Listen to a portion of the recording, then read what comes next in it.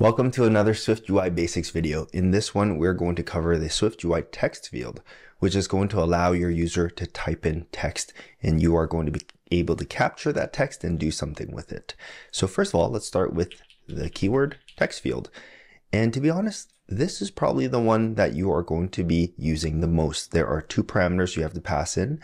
One is going to be a placeholder piece of text, and the other is a binding to a state property that is going to store the data that the user types in. So let me show you how that works. But first, we have to create that state property that we need to pass into the second parameter. So let's delete this for now.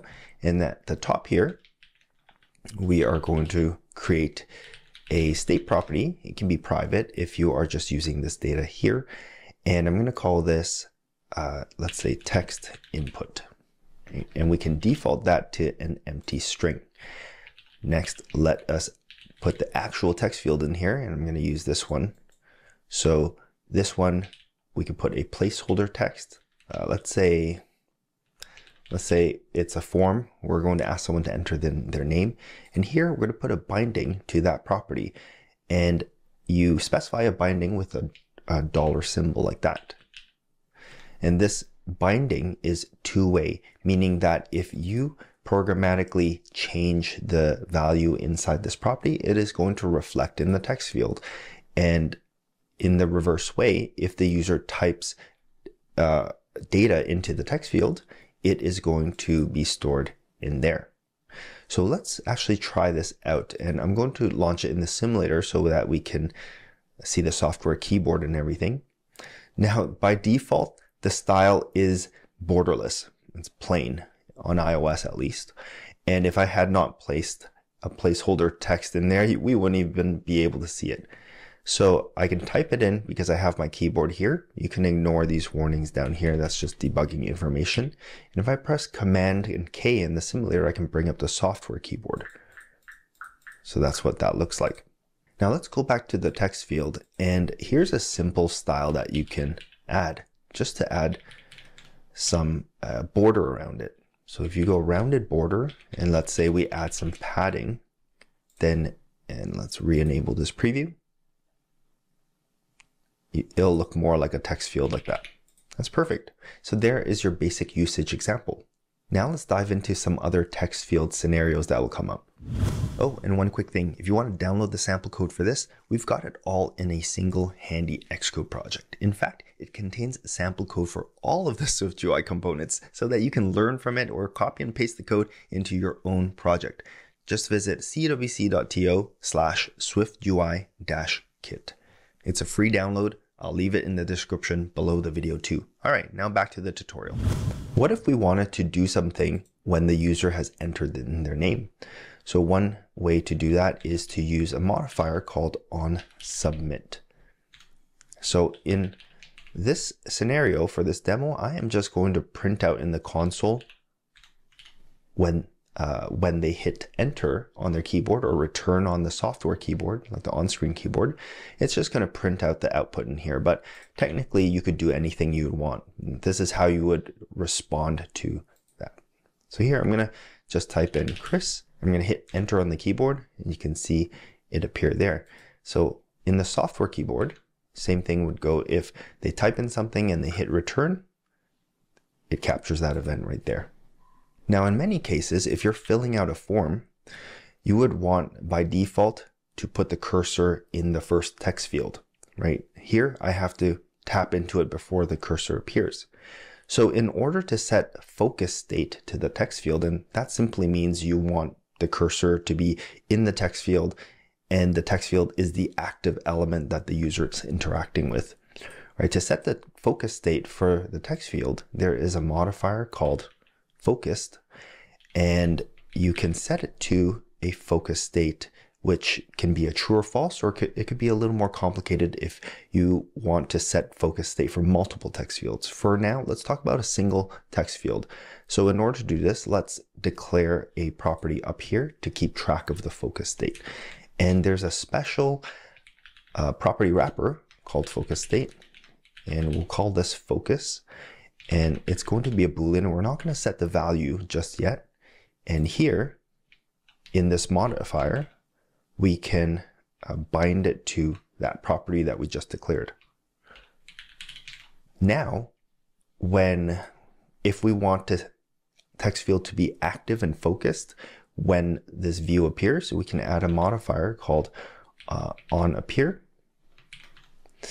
And when this happens, let me just do this. We are going to set focus equals true. So now let me run it. And when this text field appears, you're going to see that it's focused, active, and ready to go. So the user can type in Jill, for example, and it appears down there. Now let's talk about a scenario where there are multiple text fields and you want to jump from text field to text field as they are filling in the information. You can still use a single focus state. However, you're going to need to create a special enum, which you can think of as a value that contains multiple values. So let me show you how that works. Here, outside of the body property, I'm going to create a new enum, and I'm going to call this perhaps form field focus. And it has to be hashable. You can think of it as allowing these values to be compared against each other. So let us create one of these cases for each text field that we have. So let's say we're going to have two text fields, first name and last name. So we're going to use the keyword case, and then we are going to put first name and then last name. And then up here, instead of a bool, this is going to be an instance of form field focus. And then when we set the focus here, we are going to say that, okay, let's comment this out for a second.